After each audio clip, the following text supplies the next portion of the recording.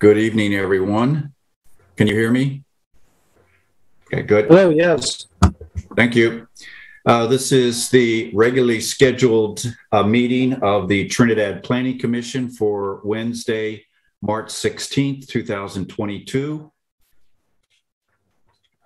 Just a brief comment about public comment. Public comment may be submitted via email in advance of the meeting or in an orderly process during the conference orally or via email or Zoom chat. Your comments will be included in the public record for the meeting and will be accepted at any time during the meeting. Now, this evening, I believe that we have 3 commissioners, and there is a possibility that, no? Okay, we're good to go. No, I was able to arrange coverage for the meeting, so I'll be here the whole time. Okay, well, thank you very much. Appreciate that. We would have carried on anyway, but good to know. Okay, the first item on our agenda is roll call. Trevor? Commissioner Johnson. I'm here. Commissioner Hopkins. Yeah, hi. And Commissioner Heikkinen. Here. And Diane will not be joining us tonight. Okay, thank you. Next item on the agenda is approval of minutes. We have one set of minutes from last month, February 16th. And any questions, comments on the minutes? I'm seeing none. I have one comment, and then I have just one item that is not necessarily related directly to the minutes, but I'd just like to throw this out here right now. The first item is on page 3 of the minutes. Miss Nickel, let's see, and I'm on paragraph 1, 2, 3, 4, 5 paragraph down, last sentence. Ms. Nichols requested that the committee create a list of items that they would like to see in the usage guide. I know we talked about that a little bit at the last meeting, and I don't think we really established any process to do that. So I don't think we need to discuss it now, but I just wanted to make sure that we didn't lose that action that we took. And Trevor, I don't know if you want to take a stab at it, if you want some help from us. It might be very useful to also get public comment on it as well. So I just thought we should maybe put this on an agenda in the near term, with the intent that I think we were going to come back in 6 months anyway and review the whole process and see if everything was working well. So I just didn't want to lose that. The next item is just for clarification on page 8, the second paragraph. Actually, Commissioner Heikkinen had asked for clarification regarding lot line and boundary adjustments. And the last sentence, Parker then explained that lot line adjustments normally require a coastal development permit because they increase development potential. However, minor lot line adjustments are often excluded. I understand that, but in reading through this, I was a little hazy as to when a minor or minor lot line adjustment is made. How is that recorded with the county? How does the legal description of the property or parcel get recorded?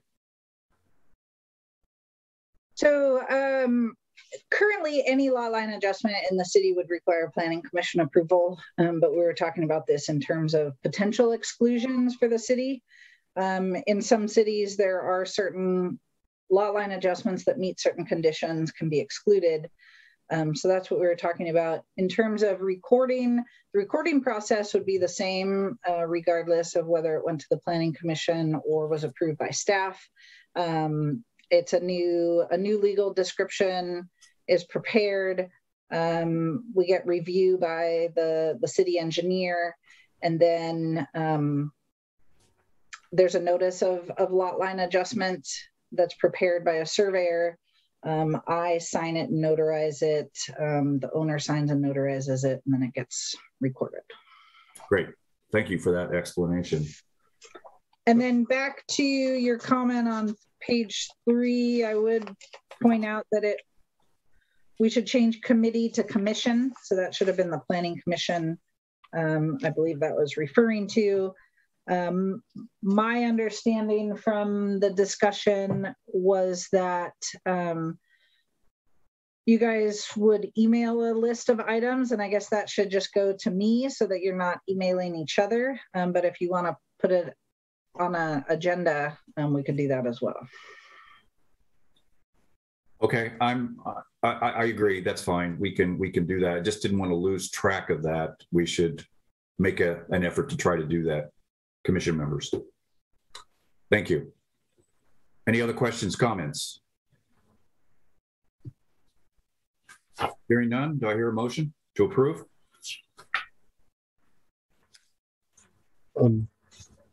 I'd motion to approve. Hear a Second. Motion to approve and a second. Any further discussion? Hearing none, all in favor say aye by raising your hand. Aye. I see 3 hands. Passes unanimously. Thank you. Next item on the agenda is approval of the agenda. We have 4 items for discussion this evening. Any questions, consideration, changes to the agenda? All right, hearing none. Motion to approve? Move to approve. Second? Second. Moving second. All in favor say aye by raising your hand. Aye. Agenda is approved. 3 hands raised. Okay. Next item on the agenda is items from the floor. This is an opportunity for any member of the public to speak to the commission on items other than what is on our approved agenda for this evening. Are there any items from the floor?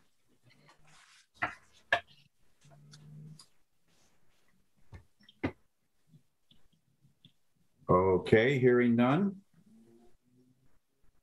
We'll move on to the next item, which is our agenda items. And the first agenda item is 1, selection of the Planning Commission representative for the Water Advisory Committee. Trevor? Yeah, thank you. So the City Council at their last meeting last week discussed reconvening the Water Advisory Committee that was formed in 2021. And one of the members of the advisory committee is a planning commissioner. Cheryl Kelly was previously the appointee from the planning commission, and now she's on the city council. So she does not meet that membership requirement. And so the planning commission should appoint a new member to the water advisory committee. And I included the resolution describing what the water committee does. Okay. Any questions, comments from the commissioners?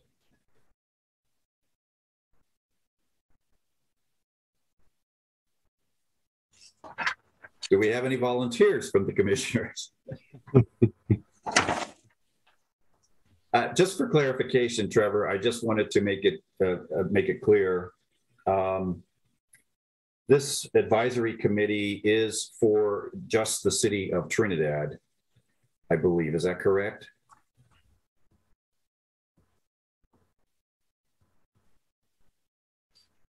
My point being is that logic would say that the representative for the Water Advisory Committee, if this is a city-only committee, should be a resident of the city. And that means that we're kind of limited then to our selection.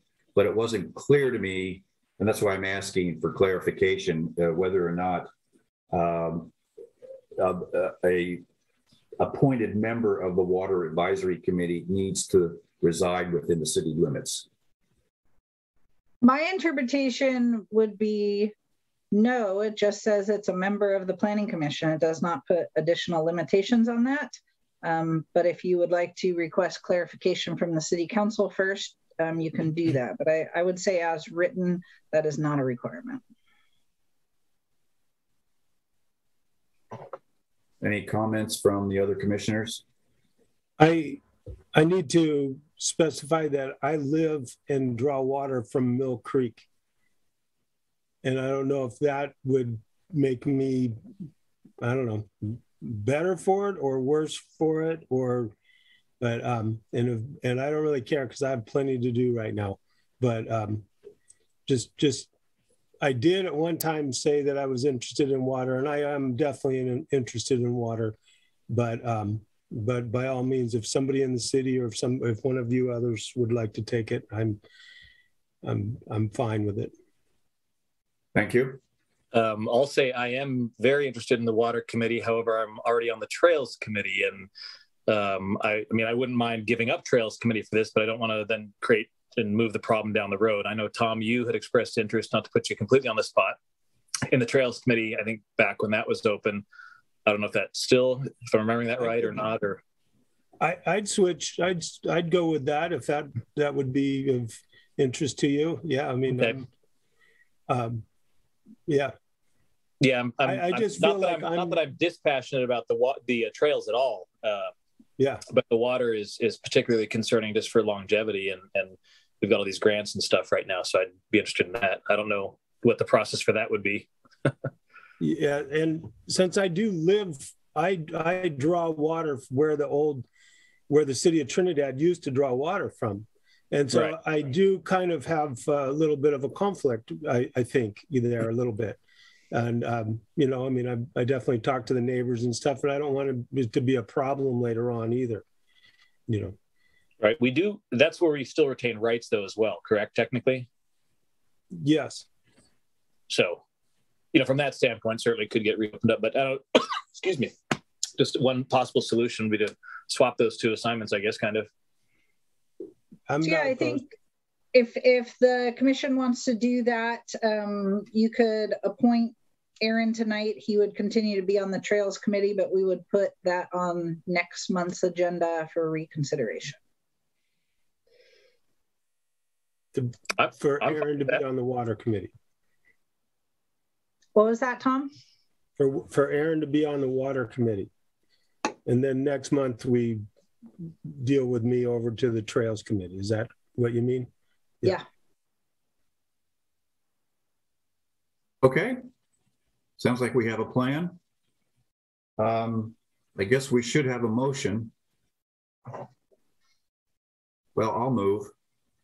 I move to appoint Commissioner Häkkinen as the representative on the Water Advisory Committee. And at the next Trails Committee, at the next Planning Commission meeting, to appoint Commissioner Tom Hopkins to the Trails Committee. I'd second that. Okay, moved and second. Any further discussion? All in favor say aye by raising your hand. Aye. 3 hands are raised. Passes unanimously. Thank you. That's a good solution. Thank you very much. Okay, moving right along. Next item is the STR ordinance amendment. This is discussion and decision on the amendment to the lottery provisions of the STR ordinance as requested by the City Council. Trevor?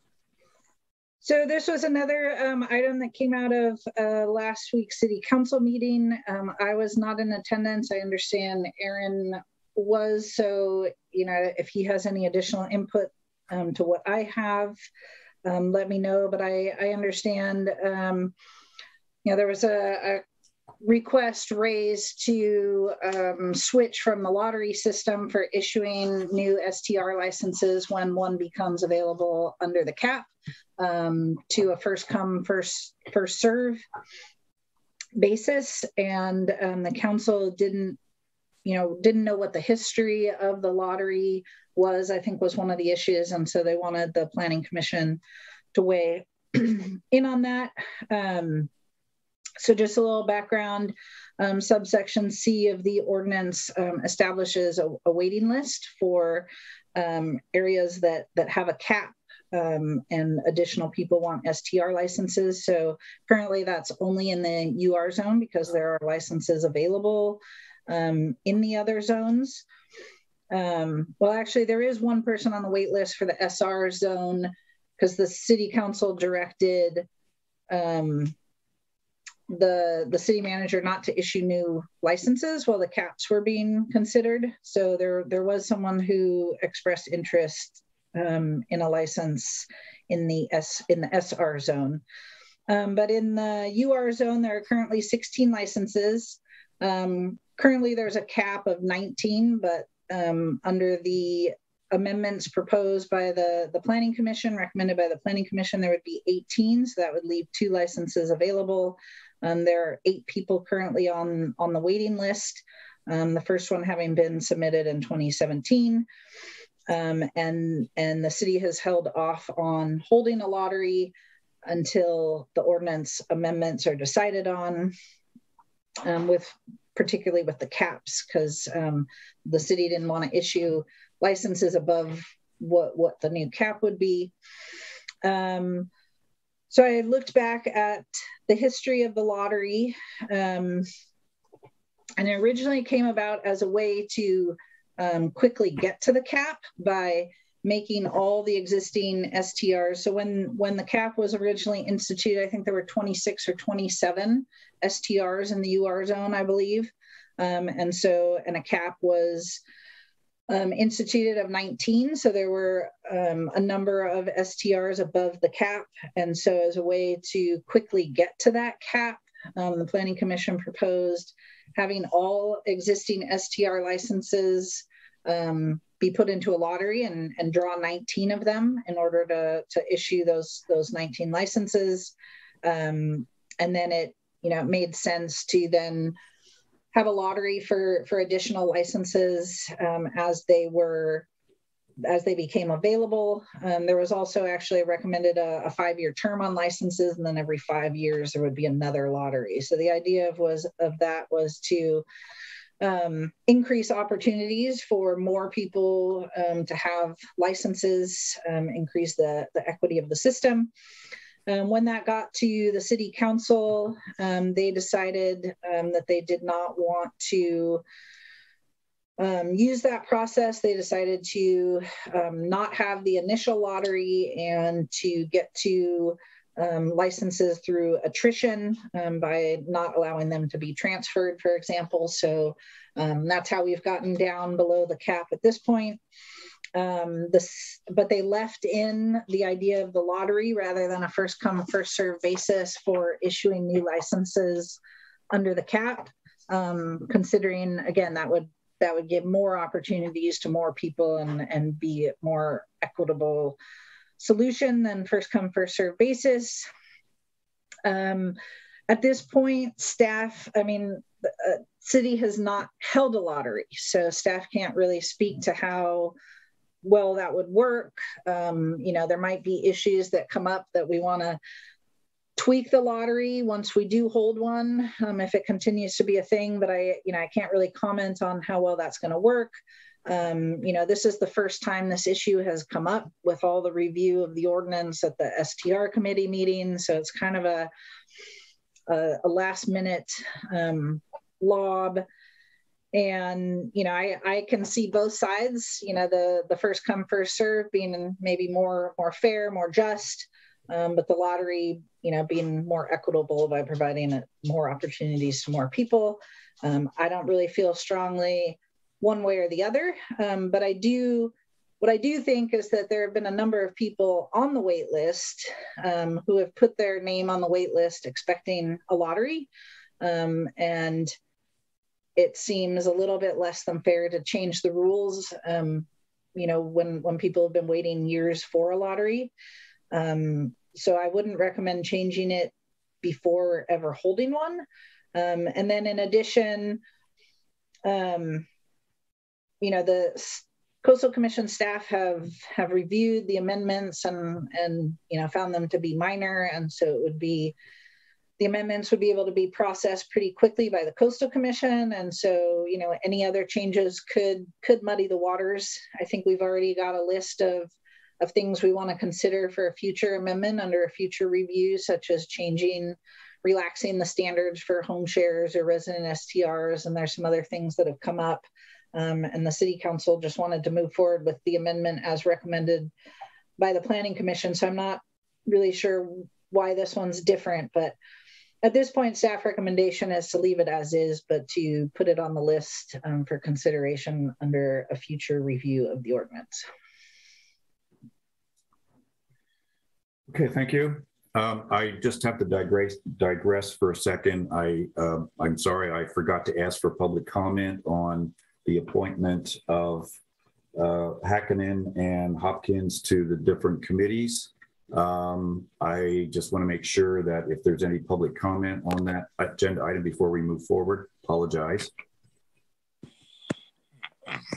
Okay, seeing none, we'll move on. Thank you. The comments from commissioners. Trevor, I just wanted to say thank you. That was, at the last meeting is kind of, I was surprised that was the first time we were hearing about this concern. But it was really good to get the history on this, and I thank you for that and getting kind of the background and stuff. That's what I felt like maybe we hadn't had a chance to hear as a planning commission as this was going through. But so thank you for that, and I'll reserve any other comments till after any public comment. Any other comments? All right, hearing none, I will open it up for public comment at this point.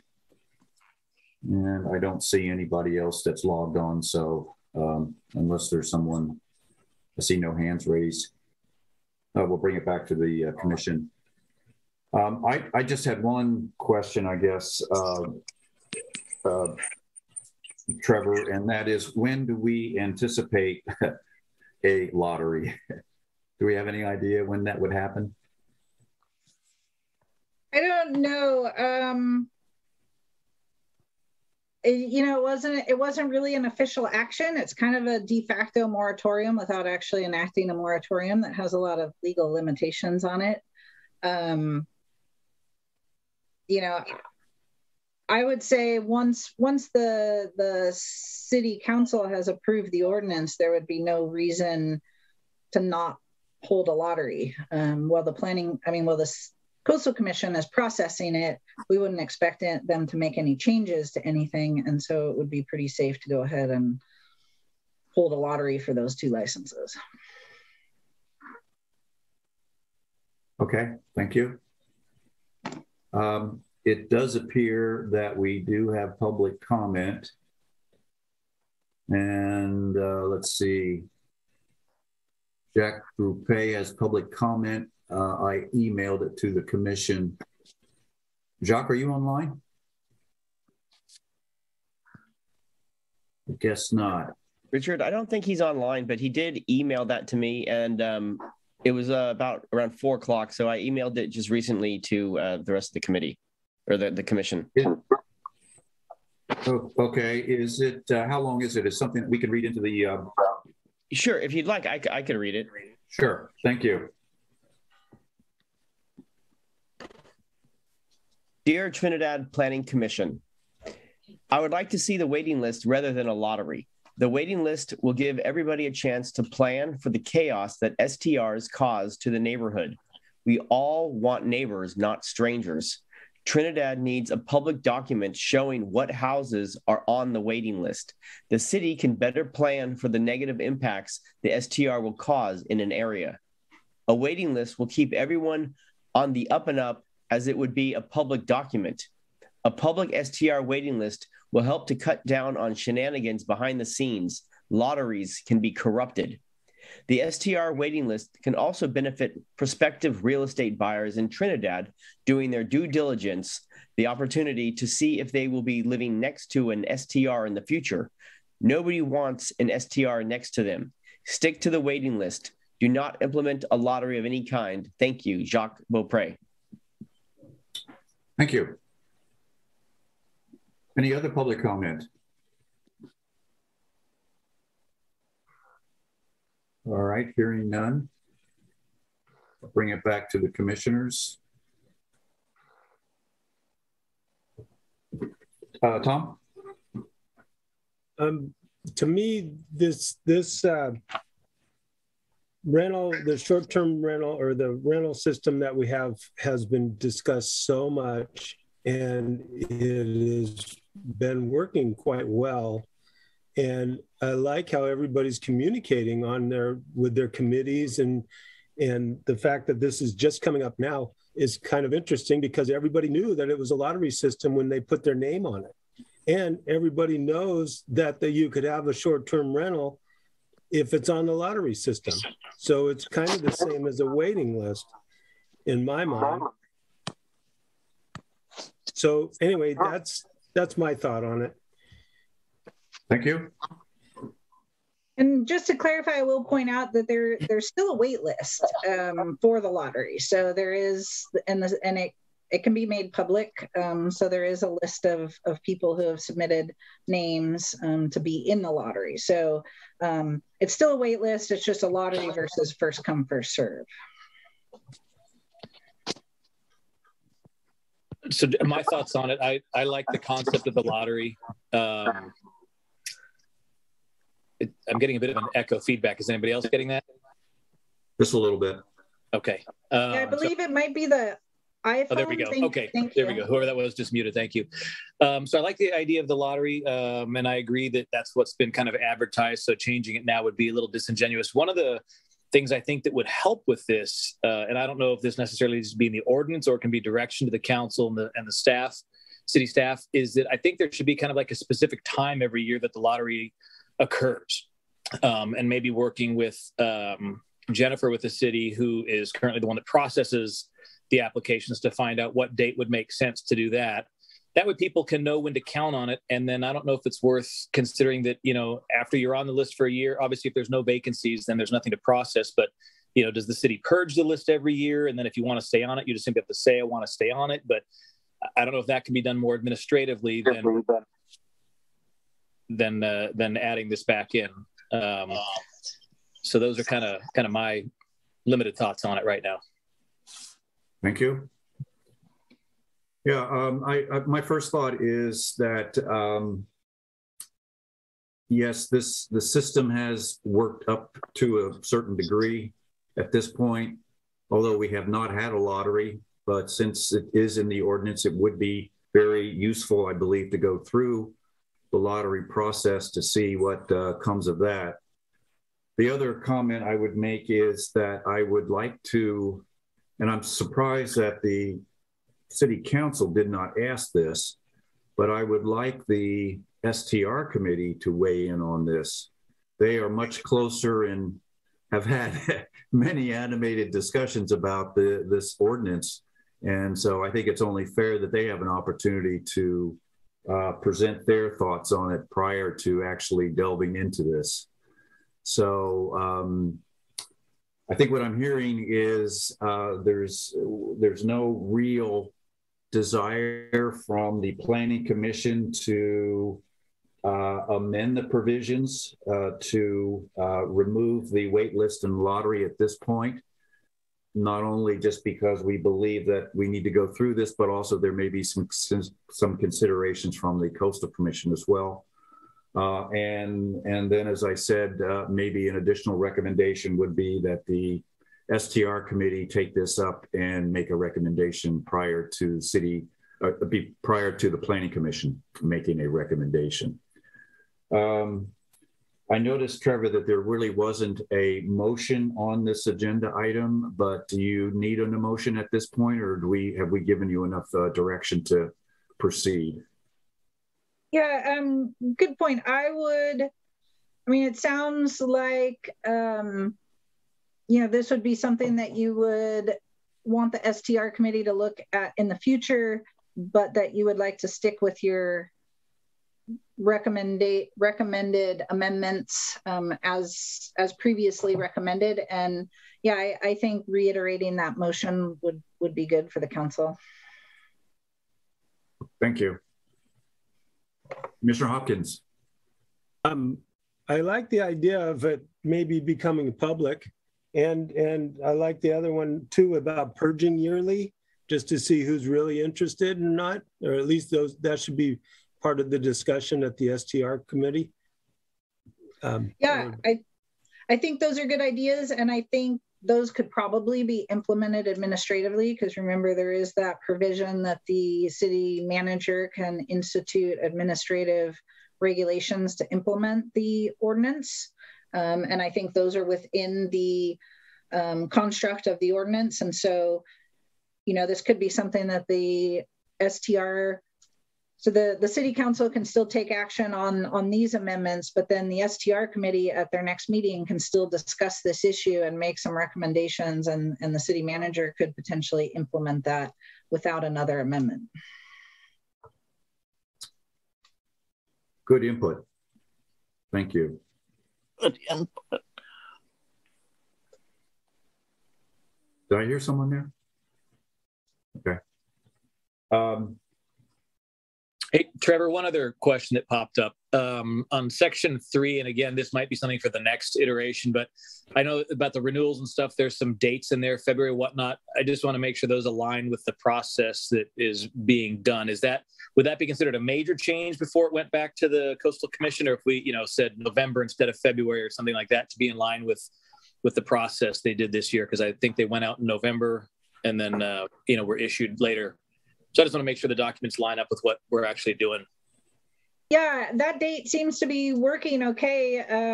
The idea was that, we didn't want it to be January 1st because, the holidays and vacations and things like that. So we made it February 1st so that licenses could be issued, prior to the tourism season. So that I believe they're effective prior to that right now, the end of January. So there's a little bit of a disconnect there. Just something maybe worth touching base with city staff on. Okay. Specifically, Jennifer. Couldn't imagine who you were talking about. Any further discussion? Okay, it sounds like Trevor would like to have a motion from us. Anyone like to tackle it? Sure, I'll give it a shot. I move that we leave it as is and don't make any changes, but also solicit input from the STR committee to see if they have any thoughts or concerns about the lottery versus modifications to that. Very good. Sorry, Tom. Oh, I'd second that. Moved and second. Any further discussion? Hearing none, all in favor say aye by raising your hand. Aye. Thank you very much. 3 hands are raised. Great, thank you. Next item on our agenda is design review standards, discussion of new draft design review standards for development in Trinidad. Trevor? Yeah, so this is an exciting item, and I'm sure Diane will want to have input. So this is just an initial discussion. We have been discussing the design element of the general plan, but it was getting a little difficult at times to separate the general policies of the general plan from, wanting to get into the specifics of design standards. And so this is a task under our SB2 grant to try and come up with some more objective standards and streamlined procedures for residential projects. And so I went ahead and put together some draft guidelines or new design review standards. I took this format from the County of San Mateo. It seemed like a lot of the examples I found were very detailed like books on design guidelines with drawings and photos. And I don't think that Trinidad doesn't have enough development, I don't think, to justify something like that. But I think that we need, a little bit more specificity than what we have now. So I like the format from San Mateo, where it kind of broke the standards down by topic. So site planning, for example, lighting, signs. So there's guidelines for each of those. And then I went ahead and I added Trinidad's existing design guidelines to the extent that made sense. And I also added the guidelines that are currently in the draft community design elements. So the ones that we've been discussing, they do show up in those guidelines. One thing I wanted to point out is, maybe not all these standards are necessary. I thought that it would be better to include too many than too few, so that you can kind of see the breadth of the options of what you might want to consider. So you can pick and choose what you think makes sense for Trinidad. Then also for context, I also went ahead and included some of the other sections from the city's design review chapter. It's not in the standard track changes format. So, I was worried it might be a little bit confusing. But I just sort of wanted to show you what the existing ordinance says, and then what we might have for a process. Currently, the process for design review is the same process as for coastal development permits. And so those procedures might refer back to each other, probably with the coastal development permit process taking the lead. And so this chapter would refer to that process in terms of noticing, application requirements, those sorts of things, if we continue to have that as a parallel process, which I think would be good to keep the permit process as simple as possible. So, at this point, like I said, this is an initial discussion. I'm sure this is, we'll be talking about this for a while longer. So I'm happy to take questions and comments and suggestions. Thank you. How would you like to proceed? Shall we take it kind of page by page, or I see one nod. Okay, I see two nods. I'll nod 3 too. So maybe we'll just walk through it, Trevor, and each of us can give our comments to you, and hopefully we can get it through very quickly. Okay, starting with page 1. By the way, I want to say, Trevor, you put a lot of work into this, and I really appreciated it. Yeah, it's a complicated issue to begin with, and I think you've made it as simple as it possibly can be for us, so I appreciate that. Okay. Anything that anyone has as a comment on page 1? Moving on to page 2. I just had a question on, I've got a few comments on this one. The first section there, chapter shall apply to all new exterior construction requiring a building permit. So is there any kind of remodeling or alteration that would trigger design review? Rooftop deck being added to a structure. I know that's kind of addressed later on in the document, but I guess that's kind of the first question on that. Yeah, so basically, the current requirement is, any exterior modifications require design review unless exempt from a coastal development permit. So that's kind of how this is laid out right now, is that it would refer to the exemptions that we're talking about as the next agenda item. And so projects that are exempt from a coastal development permit would also be exempt from design review. Okay, and then I had a note here, but I'm not sure why it's right here. You had a question about minor, and I like the concept of minor, but with some description, examples, porches, landings, that kind of stuff. I don't know what those would be necessarily, but I like the idea of kind of allowing that option.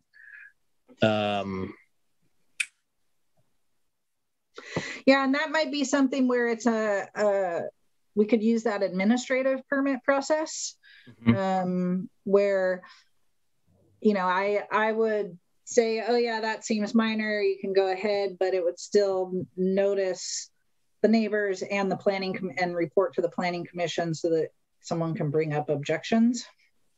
Okay, yeah. And then in section B, I had a suggestion to strike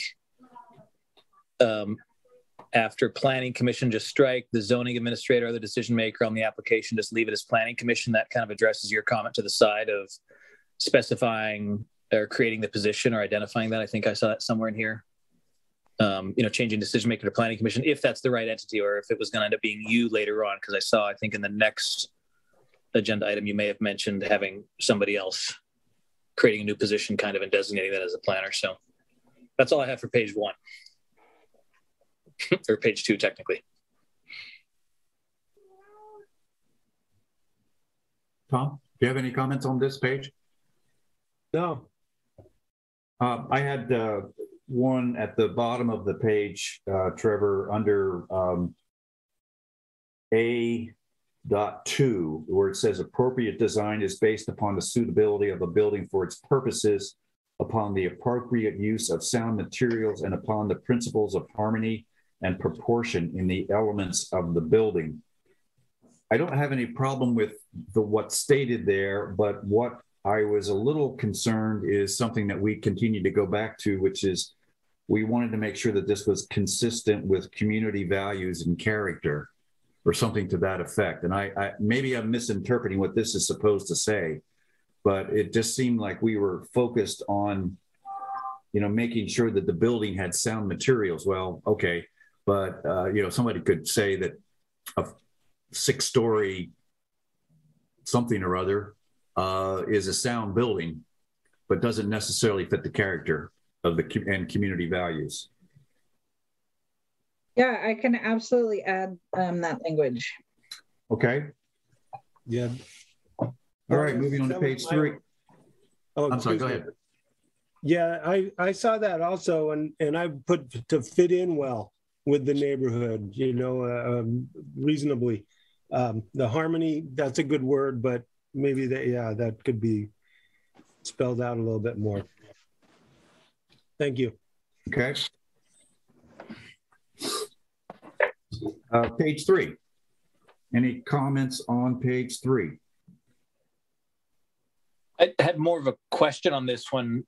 I feel like this is covered elsewhere, right? Kind of this specificity about grading and I don't know. I feel like we're getting a little specific here. I don't know if anybody else has that same sense with this.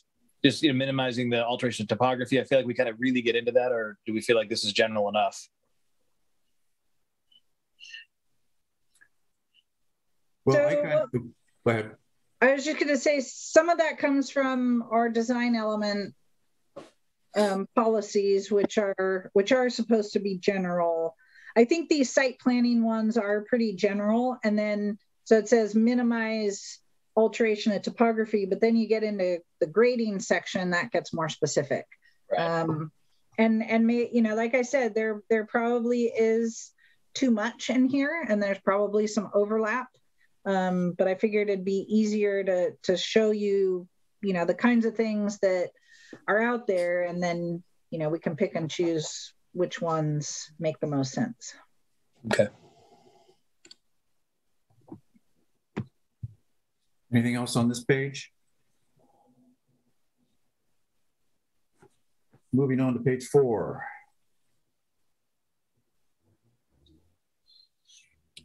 I felt like the first item 1 on there, we don't even need that. I don't feel like we have a predominant style in Trinidad. Strike that entire paragraph, that entire bullet item for me. And then under E2B, smaller structures with sufficient open space between them, multiple dwelling, that kind of business units. I didn't know if we could get a little bit more specific with that, the opposite of what I just suggested, with like a lot coverage ratio or percentage or something along those lines, because I feel like that leaves it a little bit open to how tightly you could pack, little bungalows or something like that. Or that was my thought there. Yes, that will absolutely come into play. We do have setbacks currently, height limits currently, and then I do anticipate that we will have lot coverage requirements as well in the ordinance update. So currently we don't, but I imagine when we update, we will have some lot coverage requirements. So those will be standards that may vary by zone. So the UR zone will probably have a different lot coverage requirement than the SR zone. And then these findings kind of just bring that all together. Okay.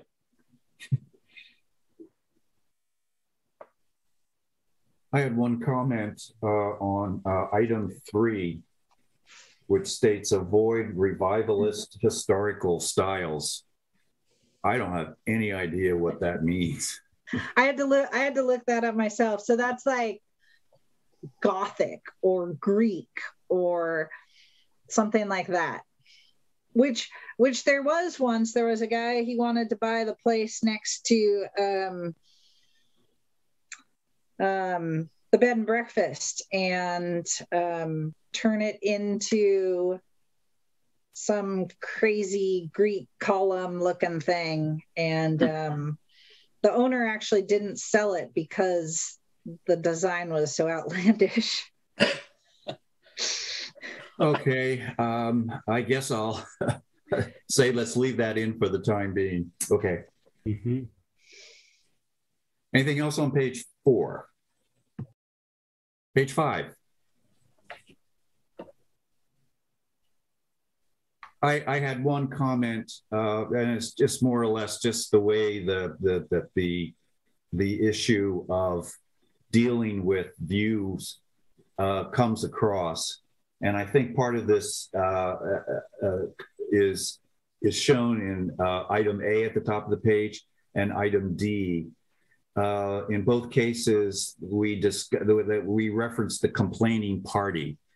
And I think this is a result, this is probably out of our views and vegetation ordinance, which is basically complaint driven. But I don't think in this case that the complaining party is necessarily part of the design review criteria. So I guess I was suggesting to remove that complaining party out of there. Yes, that's a good observation. Okay, anything else on page 4? Sorry, page 5. I had one under G3, just a question about item B, access, limiting that to having rooftop decks only accessed by interior means. I'm thinking of the 2 closest to me, and they both have external stairwells, spiral ones. I don't know that that's necessary to have in there. So I'd suggest taking that out. I noticed that too, and I didn't think it was necessary either. Yeah, I'm fine with that. Anything else? Page 5. Okay, page 6. A couple things under roof. Just a question on J1. Primarily pitched roofs. Does a low pitch roof qualify as a pitched roof? So a low slope roof? Is this just strictly proposed like a 0 slope roof, or what's the intent there, do you think? You know, I'm not totally sure. Some guidelines do actually have a pitch, like a pitch range. And, you know, in Trinidad, there's probably some advantage to kind of a lower pitch roof to minimize view blockage. Yeah. And, you know, I think there are structural reasons not to want a house with a flat roof, but I don't know that there are aesthetic reasons not to. So right. maybe that's not necessary. I was just thinking if, you know, somebody wants to build a project and a low pitch roof decreases the visual impact, why would we limit that option from them? Was my thought on that. Yeah, I don't see a reason to. And the way it's written right there really doesn't provide a lot of guidance. Yeah. And maybe we're just adding a simple sentence, design buildings using primarily pitched roofs, you know, including, you know, minimal pitch. I don't know, something just to make sure folks know that's an option. And then under J4, I just had a question about the brightly colored and reflective roof treatments being avoided. I mean, obviously, you know, polished aluminum or stainless roofs are not necessarily what we want to see, but if somebody wants to have a light gray or a white roof on their building for, heat or cooling efficiency, I'm not sure that's a big issue, provided it's not visual, able to be seen. So I just kind of want us to think about that, I guess, as we move forward with that one. Yeah, I think, and maybe that's the caveat, is if it's not seen. The first metal roof that went into Trinidad was a light blue, and that got kind of a lot of attention once it went in. It's visible from the beach, and there were a number of complaints about that. It wasn't particularly reflective; it's just brightly colored. And then I did get an inquiry about painting a roof with the white rubber reflective paint, but that was a house that was low down right on the bluffs, and so that would have been reflecting back up on other people, and I said that would require design review, I thought, because it's a different material and color. So maybe the caveat is where visible from, I don't know what the wording would be, but some caveat to that. But just as our world continues to get warmer, if someone wants to put a lighter covered roof and to have less, heat gain from that, I don't think we should limit them. Any other comments on this page? Okay, moving on to page 7. Comments. I had 2 comments here real fast. Under item L, unenclosed spaces. This has to do with prohibiting buildings that are predominantly built on stilts. Is this even possible in Trinidad, Trevor? I think this would come up on a slope. So, where there's a lot of space underneath where a house is sort of built cantilevered on a slope. I questioned it. I thought about taking it out. I believe the house at the end of Ewing might have a lot of empty space underneath. But is that really problematic? I don't know. So yeah, I don't have strong feelings about that one. I guess my comment would be I could leave that in there, but I think I would want to add some additional wording to the effect that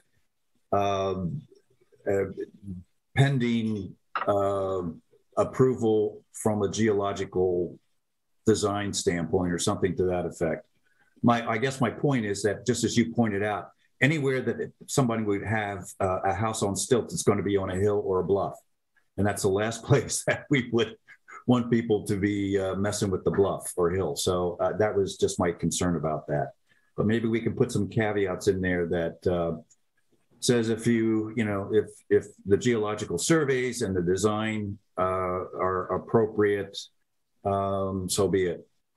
I'm thinking a little bit of Paul Hasselquist's request, and there was some open space, I believe, underneath his house. Not too much, but there was a lot that we had to deal with in terms of the geological design. So that's just my comment there.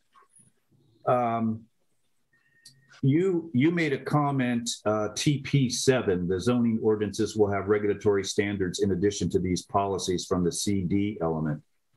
So this level of detail may not be necessary. This has to do with lighting. And I guess my comment is I agree with that. It might be just a little bit too much at this point, but I can go either way, but there's a lot there. I had the same comment on section P, just eliminate 1 through 7 and maybe enhance just the opening paragraph a little bit with kind of general intent. And then TP5, the efficiency, I don't think that's design review. I think we kind of cover that elsewhere in LEED and green building and stuff. I think we could definitely strike that.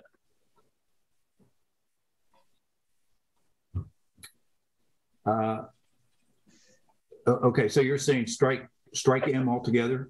Yeah, I mean, I don't feel like that's really a design review necessarily. That's more of, we encourage LEED building and green building.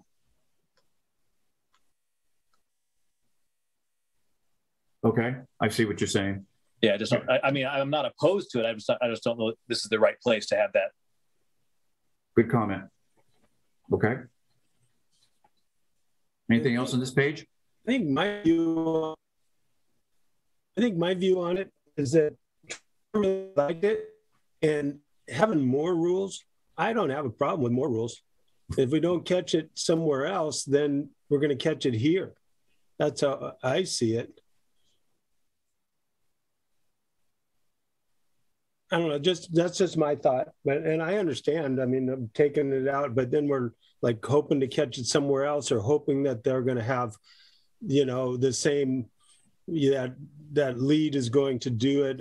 I think like hitting them over the head with it is going to be more effective than assuming that they might pick up on it somewhere else. That's just my thought. Well, why don't we? Something like this likely wouldn't be a regulatory requirement, although the city does implement Title 24, which is the green building standards. So that does help, and that will probably continue to get more strict.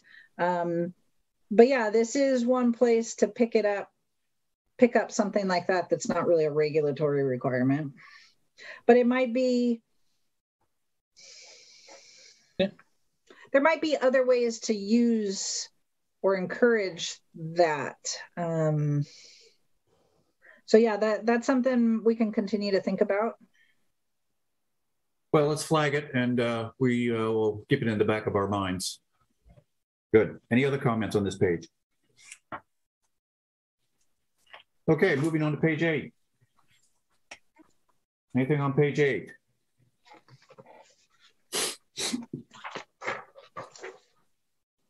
I had one comment on item S3. Finished landscape plans should be compatible with and enhance the design of the home. I thought that this should be a little bit more general, and maybe we should say that enhance the design of the structure. It's a nit, but no, good catch, because I tried to take out references to homes and make it structure. So that's just one I missed. Okay. Any other comments on page 8? Okay, page 9.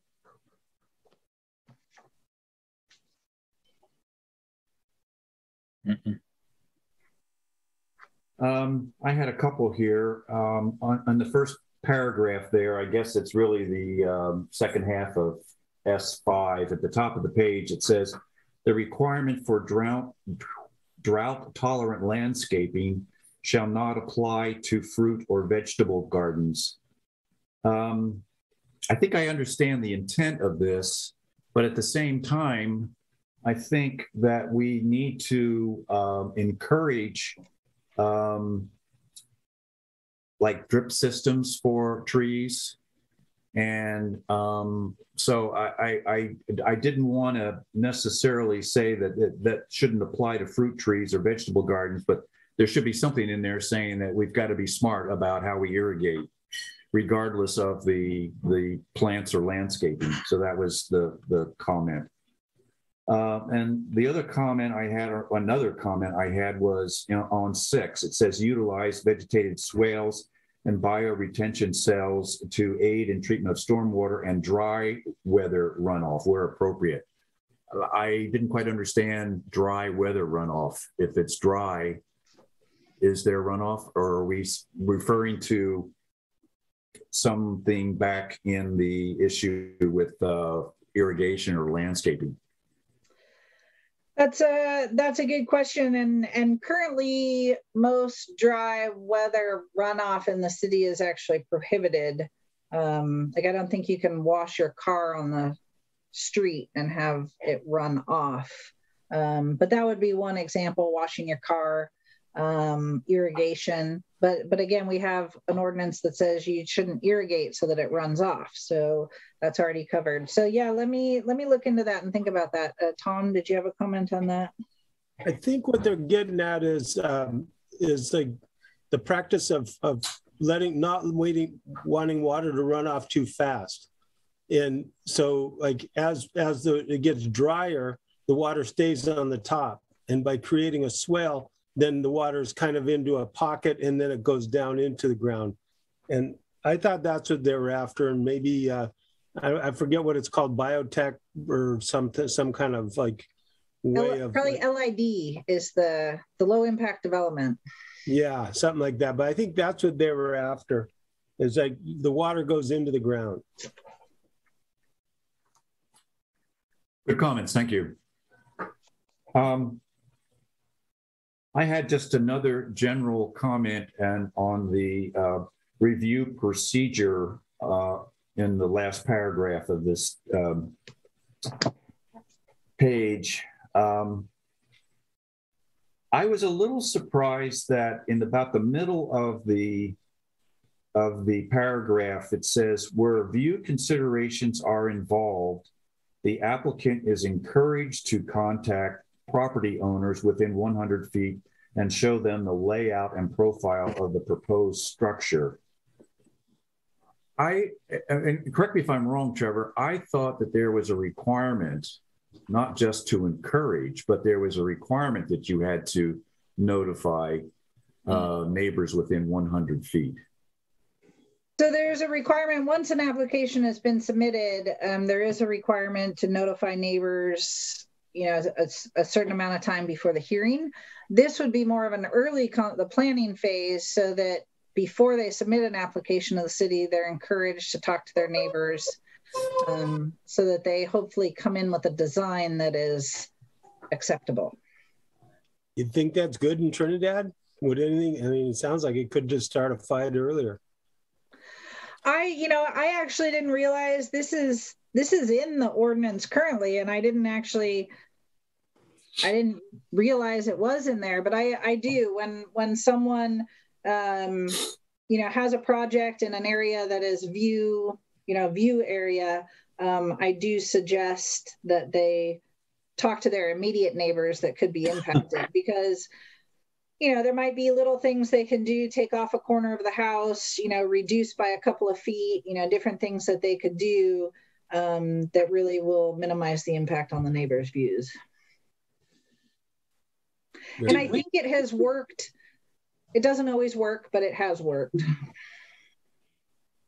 Did we discuss at a previous meeting, and I don't know if this is the same or not, but kind of notifying neighbors for almost anything with, story poles and that kind of stuff? I feel like we were kind of getting at that. So this feels like it might not be consistent with our overall intent to perhaps over notice. I think this is consistent with that, because it's encouraging that early consultation outside of what's actually required. But I do think we do need to add story poles to somewhere. And I think I made that comment somewhere that would probably go in, something in the process, whether it's the application requirements or it's the hearing procedures, like, at least 10 days before the hearing, story poles will be put up. So we do definitely want to add the story pole requirement somewhere in the process. And I guess I'd also ask, what is the definition of a view consideration? To me, just because it's not going to I don't have an ocean view for my home, but if somebody wants to put something up that impacts my view of a tree, so I think defining that, either eliminating it or I think would be time well spent.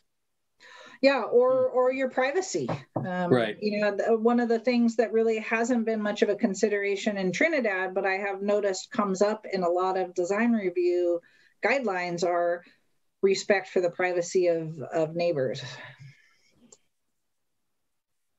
And setbacks and heights address that a little bit, but yeah, maybe views or privacy.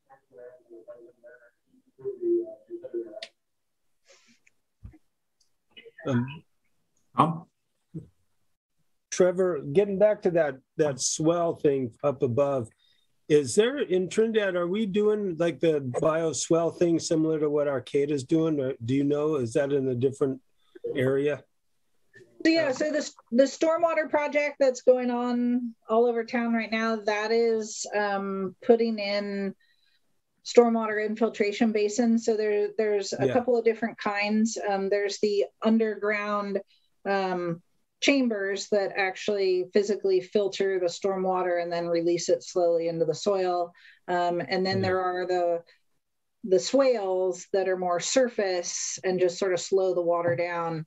So there's a couple of different kinds that are being installed in the city. And those, one of the things we do have to be careful of with LID in the city is we can't necessarily encourage it everywhere, because we don't necessarily want to be infiltrating additional water right next to bluffs, and then also next to septic systems.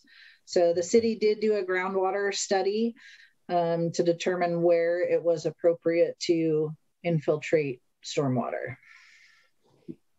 Yeah, it is different than Arcata, because Arcata's got a whole different policy. Yeah, that makes sense. Thank you. Okay, so we have gone through the design review criteria and procedures. The next item is, the next item is the existing design review criteria, which we probably should be very familiar with, hopefully. But just to be on the safe side, are there any questions or comments on the existing design review criteria? Okay. I just had one in general on page 7 of that, and just kind of throughout the saunas are becoming quite popular, or accessory uses or structures. So I don't know if spas, hot tubs, saunas, that is worth including, as people may or may not want to add those outside, because some just simply plug into a wall outlet and don't require, might not trigger permitting, that kind of stuff for new electrical work. Just making sure we capture that. Aaron, are you on the definition update? Yes. Oh, Sorry, that was okay. page. I think I am. Okay. Residential accessory use or structure. There's a few of them listed. Okay. Yeah, we just haven't gotten there yet. That's what I was getting to. Oh, sorry. Did I jump ahead there? Not much. Nothing on then the existing criteria. Okay. Moving on to definitions. Any questions on the first page of definitions, which start with alteration? Okay. I'd love to see definitions put on the top of the page, or so that you can. I mean, thank you, Richard, for pointing that out. I was kind of confused. Oh yeah, you mean the top of the page as it says now, City of Trinidad. Right. Yeah, Trevor's real sharp here. She puts it at the bottom. Yeah. And then just a comment, like appealable area development, it says after certification of the Fort Bragg LCP. Obviously, those things just need to get, search and replace.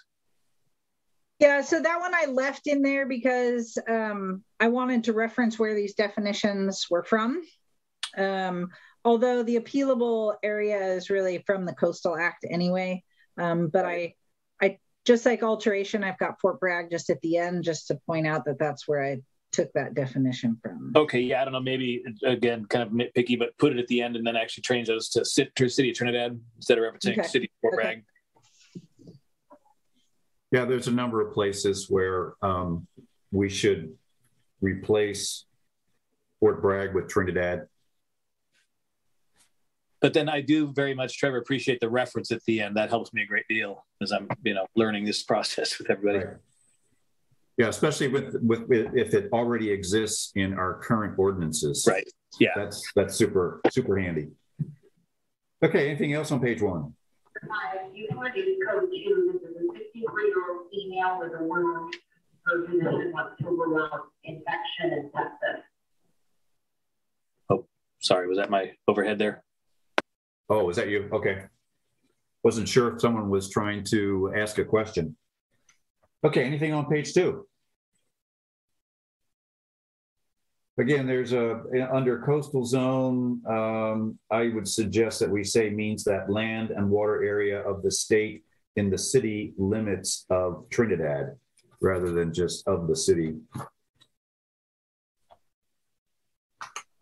Anything else? Page 3? One of the things that we eventually need to resolve is the issue of the diameter of a tree at DVH. And we don't necessarily have to do that tonight, but that's something that we'll have to be consistent with.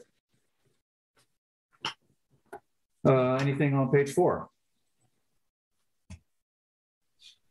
By the way, I like the definitions. I like this as being able to see them specifically. Okay, page 5. I'm sorry, could I go back to page 4 real quick? Absolutely. I see the floor area ratio. Could we spell out that that's the outside of the exterior wall? Like if that's what you want? I mean, I know it's kind of self-explanatory, but if it says outside, then there's no, like, how to do square footage. Real estate does it different than, you know, there's different ways. So I think it does say the maximum floor area of all structures measured from exterior wall to exterior wall. But I guess that's the outer edge of the exterior wall. Yeah. I mean, just a logistical thing. Is that realistic? I mean, I don't know. Are we concerned about, you know, having 2-foot thick walls, or I'm just thinking the ease to actually measure, you know, for me to measure the exterior dimensions of my home versus the interior wall space. I don't know. That's when it comes up. It all comes down to money.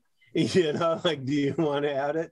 Or so anyway, I don't care how we do it. I don't. I just yeah.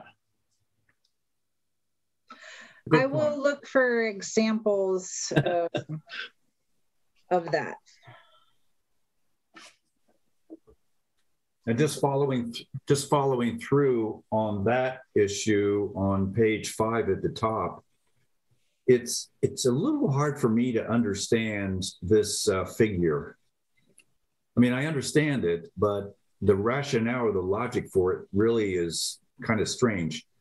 If you look at the 4-story building, and even though the footprint remains the same, the lot coverage reduces by to 25% of the footprint.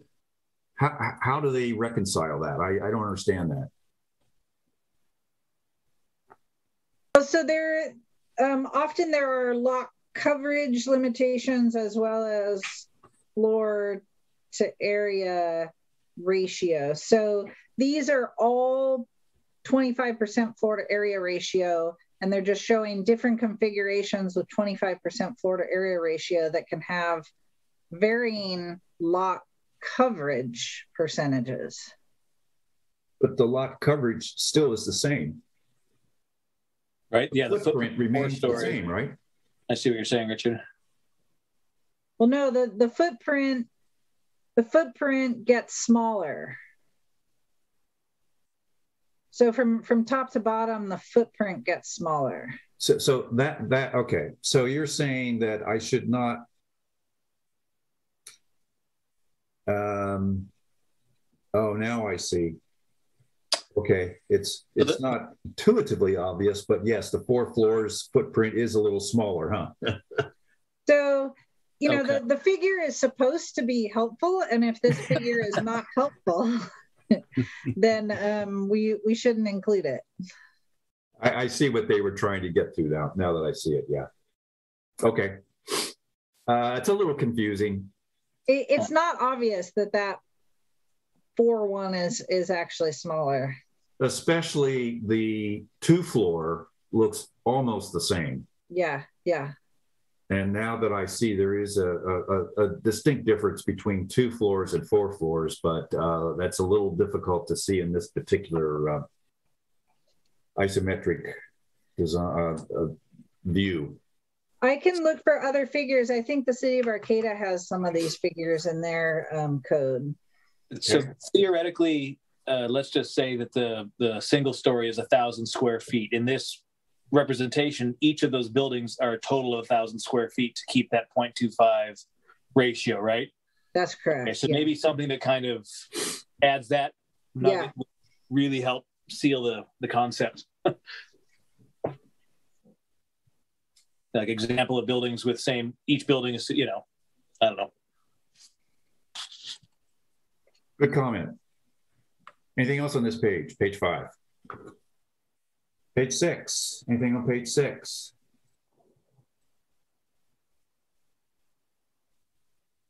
Anything on page 7? I just had one thing for clarification, Trevor. In the middle of the page, it states also includes the indoor storage of automobiles, including their incidental restoration and repair. I wasn't certain what that was intended to define. What's so special about restoration and repair? Maybe it's a big thing in Fort Bragg that people wanted to make sure was clear. I think, because there's definitely a difference between an auto repair shop and, restoring a vehicle in your own garage. A lot of times outdoor storage of vehicles is not allowed. So you wouldn't be able to have a vehicle that doesn't run out in your driveway, for example. But in your garage, you can work on it. But I don't know that that's really necessary for Trinidad. I mean, it could be boats. Maybe boats is more appropriate in Trinidad. Well, I just wonder if there was some logic behind the way that they had worded that. I don't know. Okay. Tom? I'm hearing of houses in Tahoe where people are building these huge garages with glass just to look at their cars. Like wow. It's part of the entryway. Yeah. You walk by and maybe that's what they're looking at. I'm going to do that to show off my Prius. I was just going to say my Prius will look really good in a glass garage too. And Aaron, of course, had suggested that we add saunas in there as well. Thank you. I was about to give that plug myself. Anything else on page 7? Moving right along, page 8.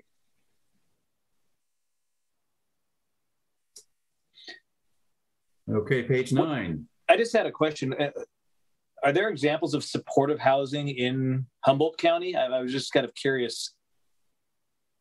And is that a use that could ever be allowable, or is it statutorily mandated to be allowable? Or it's statutorily mandated to be allowable, yes. But I can look for some examples. No, I was just curious. If it's mandated, that's fine. I was more idle curiosity. You don't need to invest your time in that. Thanks, though.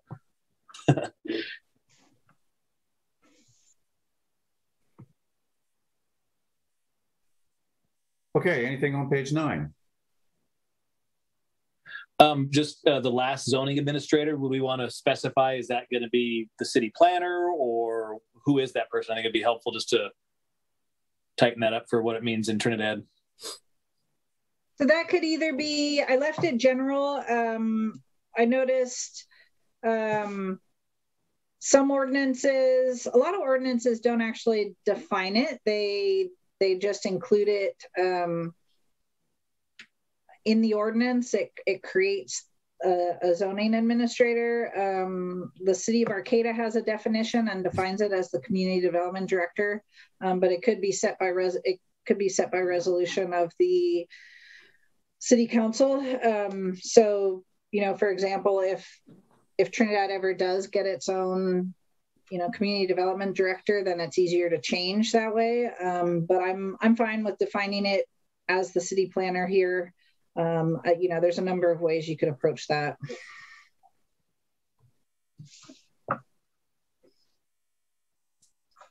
Okay, any other comments on definitions? I'd like to just say once again how well this is looking. It's just a pleasure to see, Trevor. And it's not too much, or it's not, it's just well done. I think I'm really happy to see it. Good job. Yeah.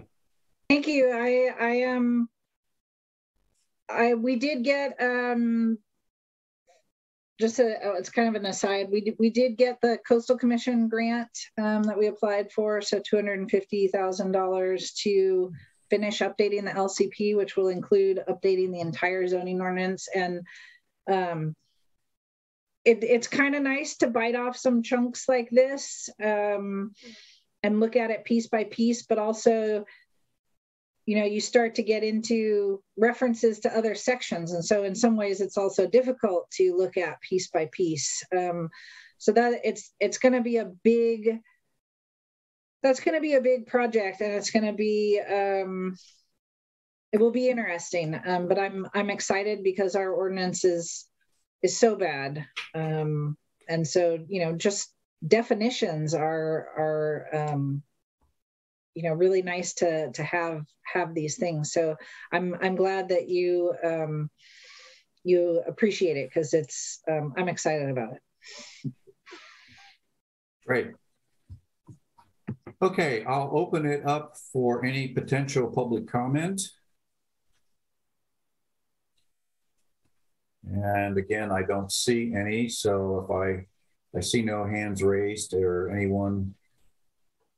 Okay, so we'll move on. Is there any other comments that commissioners would like to make before we move on to the next agenda item?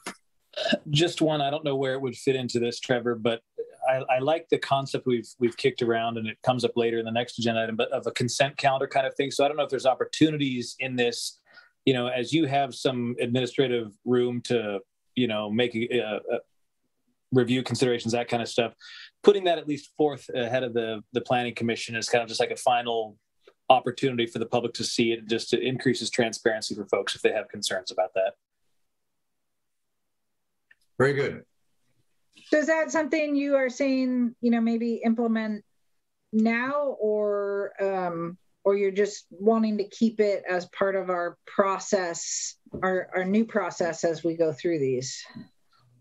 I'm fine with the new process. I just, as an example, I'll have folks ask me questions about projects in town that may or may not have been approved ministerially, and unless we're kind of muddying topics a little bit here, but it's just, if that at least came before, it gives me a chance to be educated in just like a quick, concise packet, and gives them a chance to say, hey, I have a concern about that. Well, one thing I could look into, I don't think that the, agenda is necessarily, laid out in the regulations. I do think we have some flexibility on that. And like, for example, my staff report could be a consent agenda item, and I actually put a staff report in the packet like the city council does. That's something we could implement now, and maybe the folks at City Hall could help me put together a list of, kind of current projects, building permits, things like that. It might be an easier lift to kind of do it from this point forward, rather than having to go back and try and figure out what's ongoing. Let's just, sure. Yeah. I don't know, just a thought. Because as I do wander around town, there are a few folks that tend to just ask me questions and things as I see them. It's nice to be able to give them an educated answer somewhat. Yeah, I agree. Interesting concept, the truth. Okay. Moving on to our last agenda item, which is project streamlining, exemptions, exclusions, and administrative permits. Trevor? You want to lead this off? I was just finishing my notes.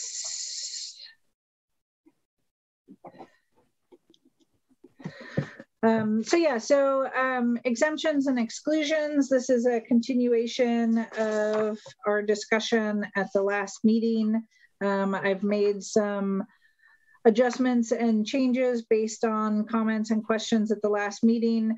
The definitions that I put together also apply to these, and I tried to pull out some of the things that would be good to define.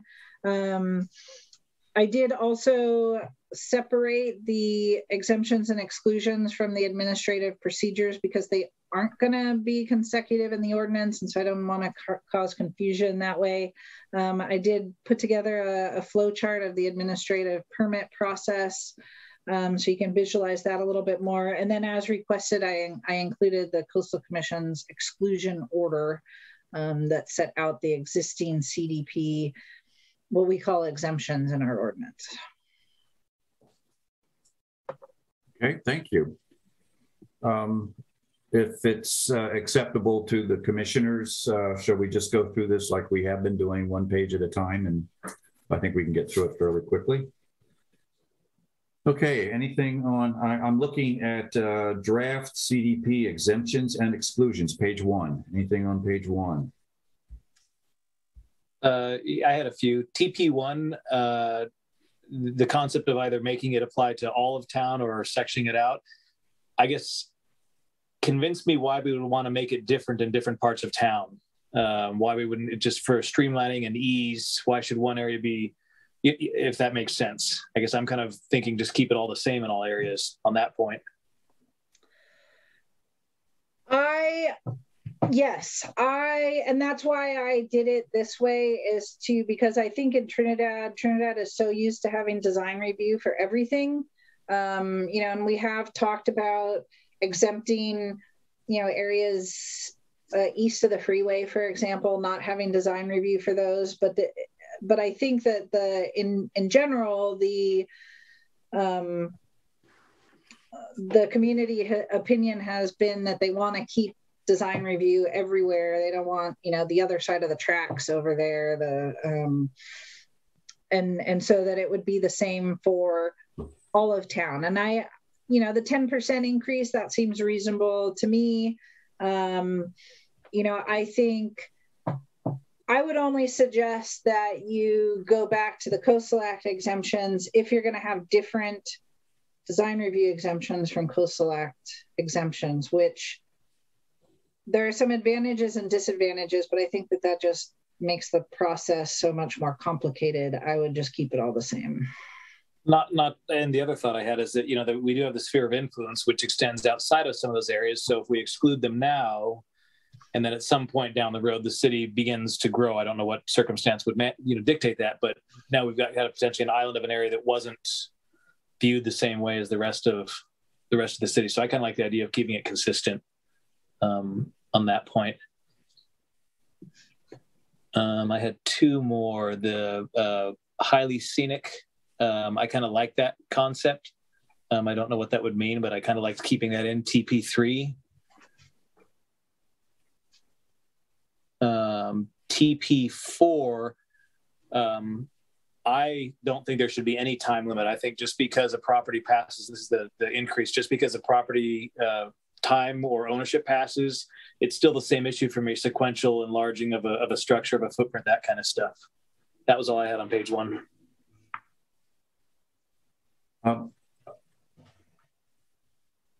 I also had a question on TP4, but I think I went the opposite direction that you went, Aaron. I was thinking that in my mind, especially with some of the older properties in Trinidad, as an example, you could go back 50 years and see 3 or 4 different iterations of the property. And so I was trying to figure out if there's some way that, we need to put that time limit on there. But then again, as I realized after I said that, the zoning ordinances didn't come into effect until 1978, 9. So maybe that's the limit. I don't know. So are you kind of thinking, Richard, like if you've got a larger lot that has a small bungalow on it, an old fisherman's cottage, and it's like, well, why couldn't they make it more, in line with what they could be able to do today? Kind of an idea. Yeah, or they took the small fisherman cottage and added, 20 years ago, they added a bedroom. Right. And then now somebody wants to make it, a bigger place. How far back do we have to go? Oh, I see what you're saying. Is that what you meant, Trevor? How far? No, that's a good point. It does say an improvement to the structure has previously been undertaken pursuant to this section. So I would say that this would only apply from the time it's adopted going forward. So that if someone added on, I think what Richard's getting at is, say someone added on 50% or 20% 30 years ago. Now, if they try and do 2%, is that not exempt? And I think it would be. And I also think, also the way it's written is pursuant to this section. So if someone got a coastal development permit and design review approval to do a 15% expansion, and then in 5 years they want to do 5%, that would be exempt because they got approval for the 10 or 15%, whatever it was in the past. And so it only applies to exemptions. So if you get design review approval for 15%, you're still exempt for up to 10% in the future. But if you were exempt for 5% in the future, in the past, you only get another 5% exemption in the future. Does that make sense? That just seems so complicated. And I'm not sure I have an answer either way. It's just that it sounds harder than it needs to be.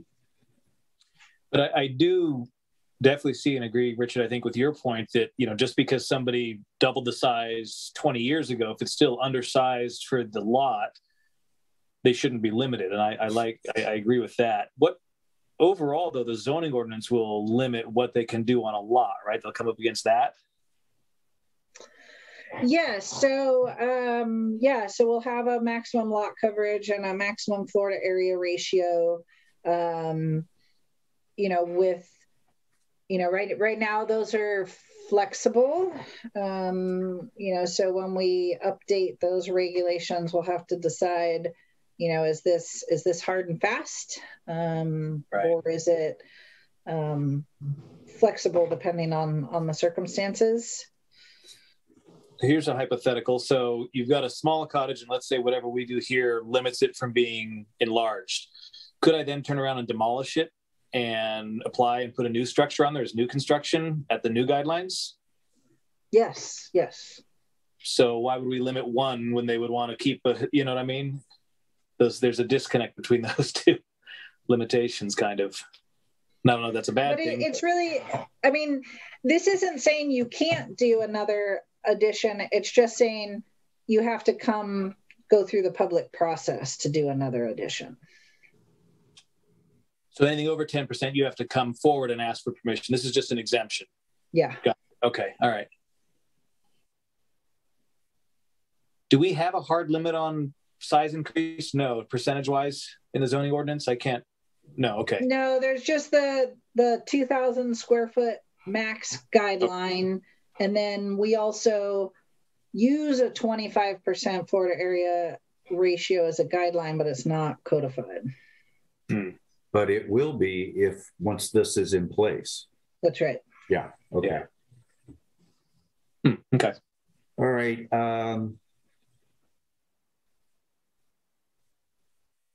Clear as mud. But and the thing, so someone could propose, and see that this is why it is difficult to review these in a vacuum, because they don't occur in a vacuum, even though they seem like a nice little chunk to bite off. So someone could propose 10% increase, and they might be exempt from a coastal development permit, but they still have to meet the setbacks for that zone. They still have to meet the lot coverage for that zone. They still have to meet the floor to area ratio for the zone. So they can't propose something that wouldn't be allowed under that 10%.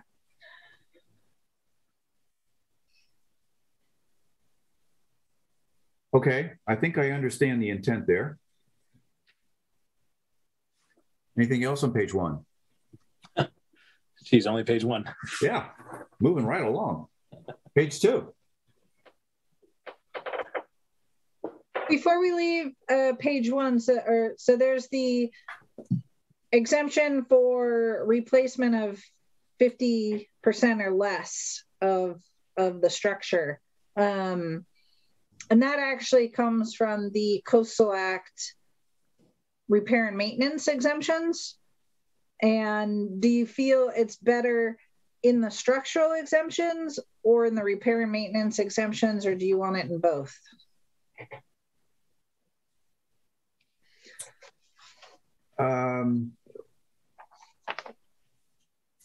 I think until we get a little more familiar with this, I'd rather have it in both. Okay. Just so that we don't lose it, and then we can always decide if we want to take it out one place or the other, or in some way modify it. That's just me. If anybody else has any comments on that. Okay. Let's see. We were on page 2. Anything on page 2?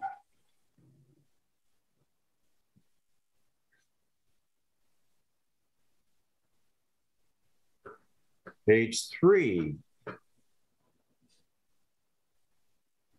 I have a very cryptic note on your comment, TP13. It had to do with the construction of any specified major water using development, including but not limited to swimming pools or construction or extension of any landscaping irrigation system. And your comment was that the CC regulations, this only applies to areas, I'm paraphrasing here, that have a critically short water supply that must be maintained. I guess my question would be is, there may be development or improvements or whatever you want to call it, construction of a major water development, but in the end, it may save water as opposed to using more water.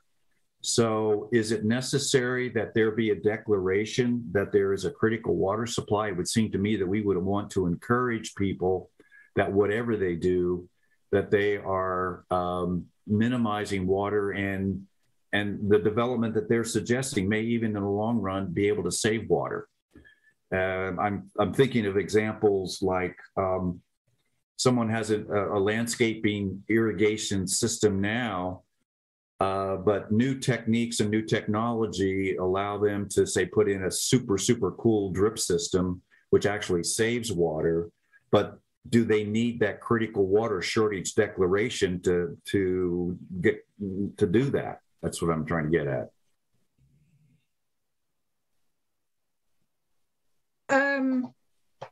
So remember, these are the exemptions. So it's basically saying something that would use a lot more water is not exempt. Is not exempt. Okay. Is not exempt.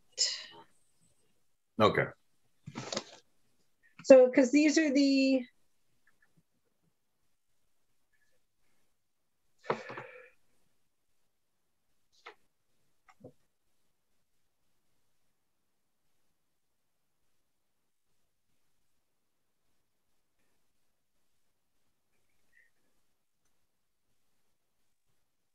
So these are exceptions. These are exceptions to the exemptions. Yes. Yes. Okay.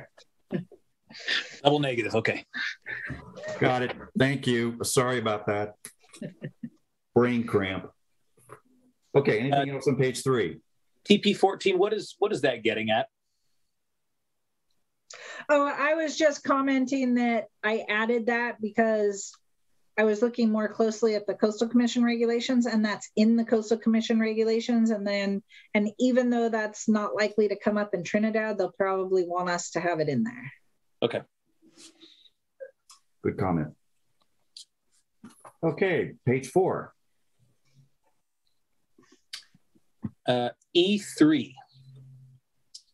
I just had a question. Will be sited in the same location on the affected property as the destroyed structure. And I just had a comment on that. What if a proposed location is better than the original location? Maybe it wasn't well cited to begin with. Or am I getting lost in the exemption to the exception here, which is completely possible? I think if it were in a different location, so this is kind of it's actually sort of surprising in some ways that this is in the Coastal Act. So, somebody's house got knocked out by a tsunami. or, well, I don't know if a fire would be a natural disaster, then they're allowed to rebuild their house in the same location, regardless of geologic setbacks, hazards, that kind of thing. But if they want to put it in a different location, a better location, then they would need the geologic studies, and they would need to go through the design review, and they'd need to go through the permitting process. So this is kind of an odd little exception in the Coastal Act, I think. So could somebody, though, if they wanted to relocate it, they would just have to go through a different process to be able to do that. So it's still an option for a homeowner. Yeah. Okay. All right. Then that's fine. I just want to make sure we weren't closing that out. Okay, so then with Hasselquist's project, if he just wanted to rebuild it exactly the same, there would have been no problem with the Coastal Commission. Is that correct? Or Coastal? No, because he was replacing more than 50%. So okay. If he had kept the foundation and 50% of the walls, yes, he could have rebuilt it. But he was doing it voluntarily, as opposed to, if it had gotten knocked off the bluff by a tsunami, he could have rebuilt the same thing, but with a better foundation. I suppose it doesn't limit that it has to be the exact same construction.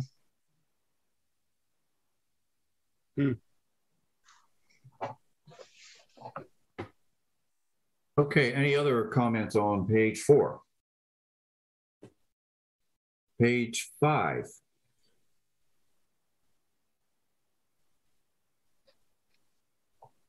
How's 12 inches sound for DBH as a standard? I'm just going to throw a number out there. We keep talking about how we need to, so I'll just put one out there. I've seen that come up in a lot of language. I don't know. I'll throw it out there. And then my other one was for TP22. I believe that's in reference to B2, resulting in a greater degree of nonconformity to a parcel with lot boundary line adjustments. I just had a kind of a question or comment. You say that it's probably not currently allowed based, but we just did that, for example, in Bob Lake's property, right? Because it did not, or am I, again, right? I mean, because that we approved that because it did not. That's right. Because it did not, degree, right? It did not increase the existing degree of nonconformity. Now that one was an odd one because it did increase the existing degree of nonconformity for one thing, but right, but it kind of averaged out. It averaged out. So yes, we did just approve one. Now, so Bob Lakes, under this exclusion, he would have been excluded. He could have done that. I could have approved that, or it would have been excluded. And he wouldn't have had to get the coastal development permit because it didn't increase the existing degree of nonconformity. And I don't know why you would ever, well, so here's an example. I got a recent inquiry on Underwood, and someone they found out that the fence was not built on the property line. And so they wanted to just adjust the property line to the fence, but it would have made the lot next to it smaller, and the lot was already undersized. So it would have increased the degree of nonconformity. So I said he couldn't do it. Would we want to allow something like that? I mean, it was a foot or two difference, So maybe we do want to allow some sort of exception process for that. I think a lot of this goes to your flow chart. And when we take these specific examples and we look at them and we plug them into the flow chart, in my mind, it becomes pretty obvious that, yeah, maybe you don't get an exemption or an exception. You just have to go the normal CDP route. And so we're not saying you can't do it. We're just saying that the complexity is a little bit greater because you have to go through the permitting process. Am I correct when I say that? Yes, absolutely. So although currently they couldn't even come to the Planning Commission and get that approval, I don't think. Now, I guess the wording of that could be, of the non-conforming regulations is not 100% clear when it comes to lot sizes. But we've always kind of just said you can't increase the existing nonconformity of a structure or a lot. So right now they wouldn't even be able to come and ask for approval because it's just not allowed. I see. Well, okay, I would think they would still be able to come at least and make their case. Whether or not the the Planning Commission would approve it is a different issue. Well, I guess, he wanted to apply for a variance. So he could have applied for a variance that allows exceptions, but variances are limited to very special circumstances. And so, again, I guess he could have come forward, but staff wouldn't have recommended approval. I understand that. Yes. Okay. Not to get down into the weeds too far. No, but I think it is good to look at some recent projects and how would they, flow through these, because I think that's very helpful to think of them that way. Good point. With respect to Aaron's comment, I agree, 12 inches. My point there is that, we've had enough instances of tree removal in Trinidad. And I think we should try to do our very best to make sure that whatever is done to the maximum available to us to regulate it. I would hate to see people taking down 18-inch trees just because they can take 18-inch trees down. I just have a philosophical problem with that. So I would also suggest 12 inches as the right number there. 12 inches or less in diameter, which I think you were referring to A1 there on that page. Yep. Okay. Works for me. Any other comments on page 5? Page 6. D5 saunas. Okay.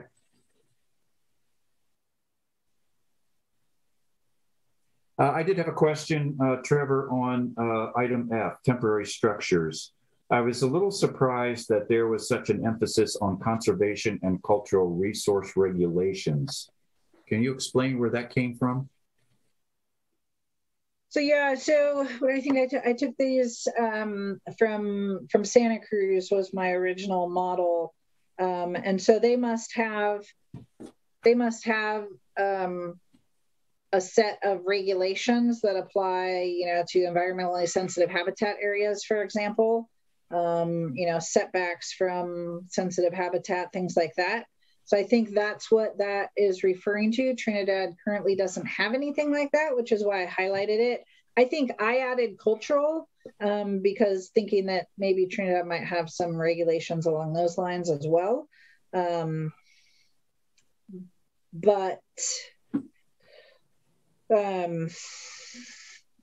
Yeah, so it's referring to regulations that Trinidad currently does not have. Well, I can understand that. I was just trying to, I was just surprised at that unique focus on conservation and cultural. I guess what it means is that, temporary structures don't necessarily have to meet setbacks. They don't have to, maybe they can be located in open space, like a pop-up tent on the beach, things like that. So they don't have to meet those requirements, but they do have to meet, you can't plop it down on a plover nest or something, or in a wetland or whatever. Okay. I think that's what that's getting at. Okay. I could pull those regulations to get a better idea of what that's referring to. Fair enough. Okay, anything else on page 6? Page 7.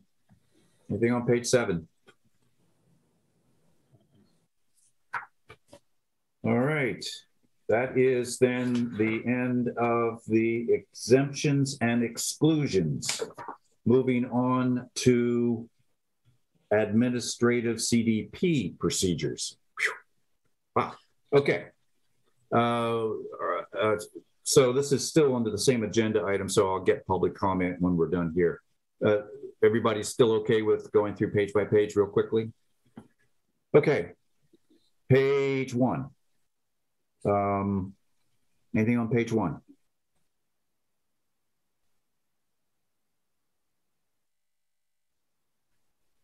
One comment, this is one place where I thought under applicability, maybe item 2 under applicability might be where we want to discuss story polls, witness polls, whatever we want to call them.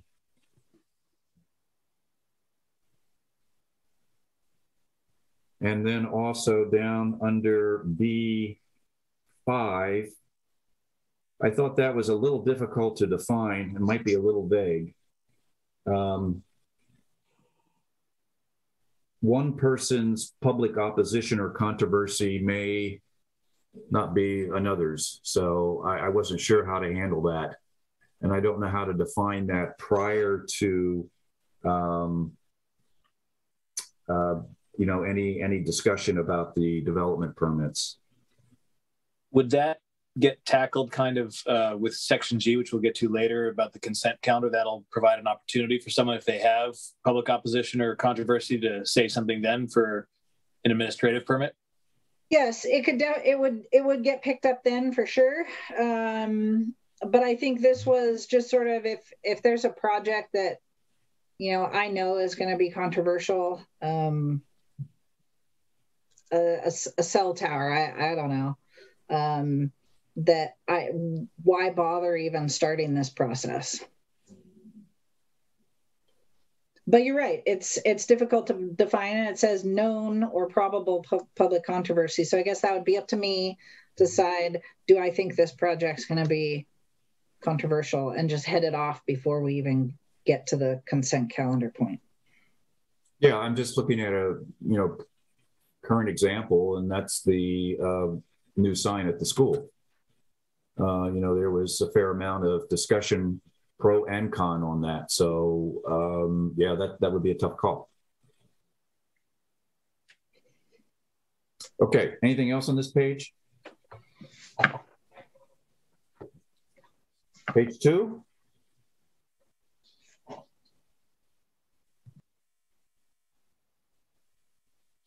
Just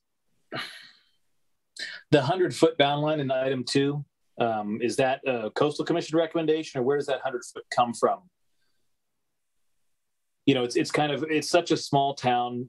I mean, I don't want to notice everybody, but you know, I'm kind of in favor of over noticing than under noticing to a certain extent, would be my thought. But you know, you folks have a lot more miles traveled into this planning world than I do, so I don't know what the kind of Pandora's box that might open. So yeah, so I believe the 100 feet is in the Coastal Commission regulations. That's what they require for their coastal development permits. It does exclude rights of ways, so you don't count streets. I tend to do more like 150, usually, just to err on the side of caution. So 100 is fairly common, although for things like use permits, subdivisions, a lot of times you see 300 feet. In Trinidad, 300 feet would be a lot.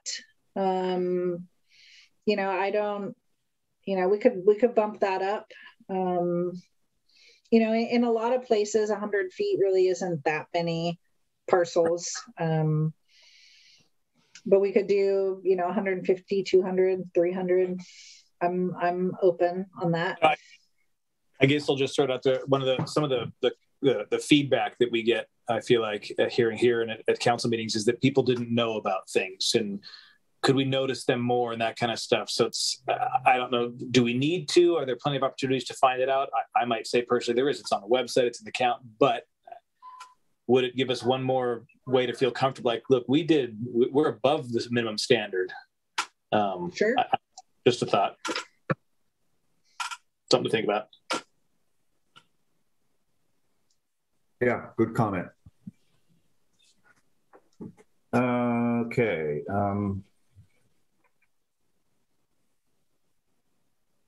Anything on page 3?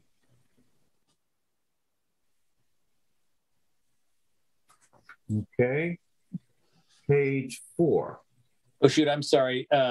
Just back to section G, page 2 and 3. I guess it's kind of a little bit of each. The report to the Planning Commission. That's the consent calendar kind of concept, correct, Trevor?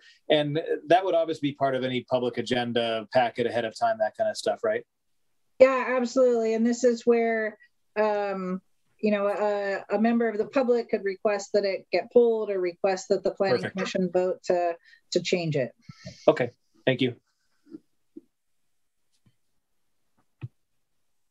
Anything else on page 3? Okay. Page 4.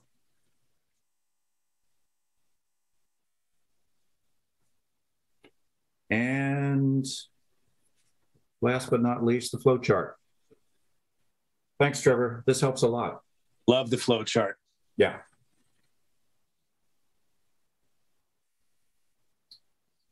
Yeah, that's definitely something that's very useful. Okay. Unless someone has any desire to go through the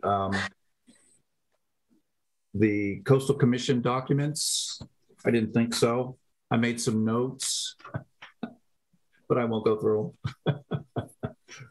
Okay, I'll open this up for comment from the public if there's anyone that is here for the public.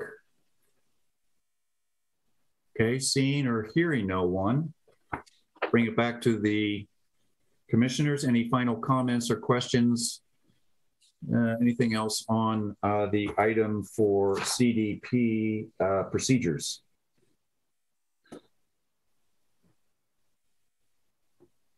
Okay, that concludes the agenda items for discussion, hearing, and the decision and action. Next item just real quick before we move on, Richard, I just encourage you guys to keep thinking about these and email me any thoughts. Again, thinking about projects around town, how they would fit, and something you think doesn't work or awkward, just let me know. Some of these notes and questions I've got in the margin, if something occurs to you, feel free to send me an email. And then I also wanted to ask about the matrix I provided at the last meeting. Do you want me to take that a little further for other projects, maybe put some more specific things in there? Is there anything more I could do to sort of help facilitate your review and consideration? Good question. To be honest with you, I did not get a chance to review the matrix today. But based on what I recall, I think whatever we can do to improve that will really help us. So yeah, if there's anything that, and again, I think we should all take the action to maybe review the matrix. And if we have any specific comments, let's get them back to Trevor. Make sense? Yep. Okay. All right, next item are commissioner reports. Do we have any reports from any of the commissioners? Yes, Tom. So I'm now involved with something called COAD and community action. It's kind of at the high level of an organization with all the different cities and tribes and all that. And so anyway, this is for emergency planning, and you'll be hearing more about it, just kind of giving you a report on it. I've talked to Dick Kieselhorst. He's going to help get it out to West Haven also. And this is just kind of, so that we know where the food's going to come from, or where the horses, who's can take the horses and stuff like that, the stuff that happens. So anyway, you'll hear more about it. It's exciting, and it's happening in Humboldt, Del Norte, and Trinity County. I vaguely remember seeing something about that. Yeah, great, thank you. Any other reports? Staff report. Trevor? Yeah, I think I don't have anything too much to update. I'm just going to continue to work on these SB2 tasks. I have been making a little bit of progress with the general plan figures. It was a lot of work to get the city limits and some of the parcel lines buttoned up, but I think we've gotten over that hurdle. So I'm starting to get some more figures. So that's very good, because then I didn't want to send my response to the Coastal Commission until I had new figures. So then we can keep going on the general plan update. Still haven't heard anything on the OPC grant, which is the Coastal Hazards Planning grant, which is really disappointing, because that, it's going to hold up the entire rest of the general plan update and LCP update if we don't get going on that soon. But like I mentioned, we did get our grant from the Coastal Commission, so that's exciting. I have a couple of old applications that are pending, the two zone changes that I've mentioned before, that I'm still waiting for additional information on those, and one application for an addition, but they're still working on their plans. So I don't expect those. I think we'll continue with these, the design review and the project streamlining on the next agenda, which is just probably good. There's not too much, because I'm out of town from the 6th to the 16th. So that's packet week. So I might get you the packets early, or I'll have city staff do that for you for the meeting on the 20th. That's all I have to report. Thank you. Next item on our agenda are future agenda items, and the list gets a little bit longer every week or every month.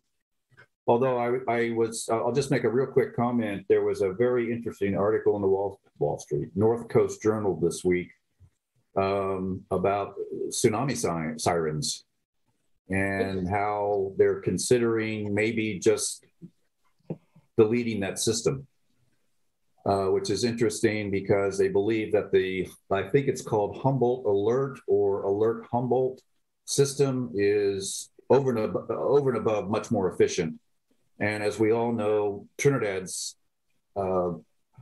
siren hasn't worked for years. And so this will be an interesting topic to maybe get into once the county decides what to do.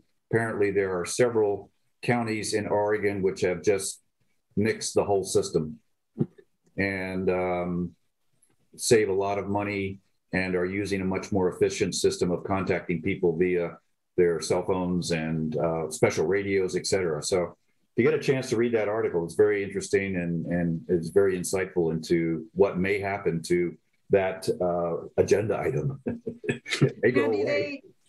How do they notify tourists, visitors that are hanging out at the beach? That is the one item that people are stuck on right now, and they made a point, I'll make it quick. They made a point of saying that while people who are residents can use the alert system, the public and people in the water cannot. And so there's got to be some sort of educational process if the water recedes, or it suddenly changes in characteristics, get out. But that's the one issue. But they've got to figure something out, because right now the sirens don't work. Okay, thank you. That's interesting. I will look for that. Me too. Okay.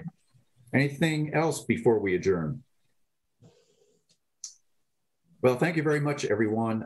We did a lot of good stuff tonight. Took a little bit longer than I expected, but thank you, Trevor. Thank you, commissioners. And we will see you next. And thank you, staff, who's still hanging in there. City Clerk and Jennifer, looks like, or is that you, Aaron? No, we're adjourned. Thank you. Yeah. All right. Thank you. Night.